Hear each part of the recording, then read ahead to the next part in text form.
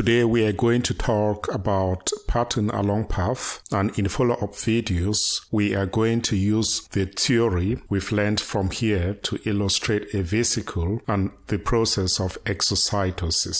If you like what I'm doing, please consider subscribing and feel free to leave your comments and requests below for more awesome content. I'm always going to find time to address them. Pattern along path uses a path or pattern and stretches and/or repeats it along a skeleton or backbone orientation path. Pattern along path can be accessed in two ways. One way is using the Path Effect Editor through Live Path Effects or LPE. Here, the resulting objects are usually going to take the attributes like fill, line width, etc. of the orientating path. The advantage here is that both the pattern and the path you used for orientation can be edited at a later time. Another way will be to use the extensions menu. This has the advantage of not generally relying on paths, and it will leave certain connecting nodes in a segment as they are and will not alter them. On the contrary, using the LPE of Path Effect Editor will cause bends on some segments connected by a node. We are going to see both possibilities in this and in the next videos.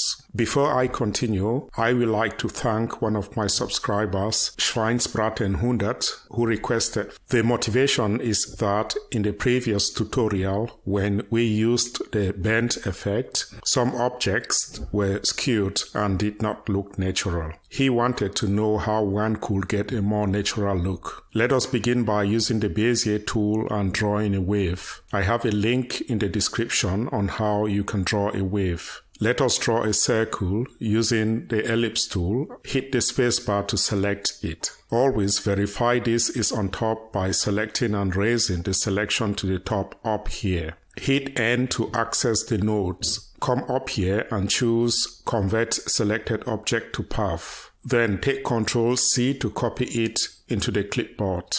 Now go to the orientating path you want it to go onto. Go to Path, Path Effects, then hit this plus sign here. Search in this window that opens for Pattern Along Path and select it. Then select Add. In this new window that comes up, we have different options here under Pattern Source. And these are Edit on Canvas, Copy Path, Paste Path, Link to Path on Clipboard.